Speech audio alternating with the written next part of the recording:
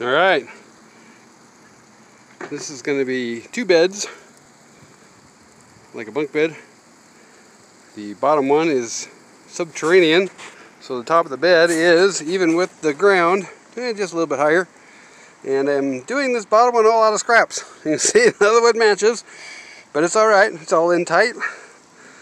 The ground shouldn't go anywhere. I'll pack it down a little bit better, but I got it pretty level. I'm going to go through it with a 4x4 and just beat the crap out of it though. Pack it down nice and tight so it doesn't settle on me. I think it'll work real nice. My wife's watering me.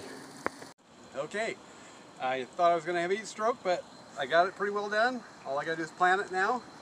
So if you want to show the inside here, I've got it running down from the bed up top here, right up top here, comes out down from that corner, over, and down into there.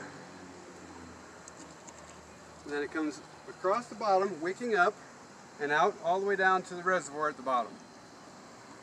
So we got to put a little more in here. I need a little bit more topsoil in there, but not much, just a bit.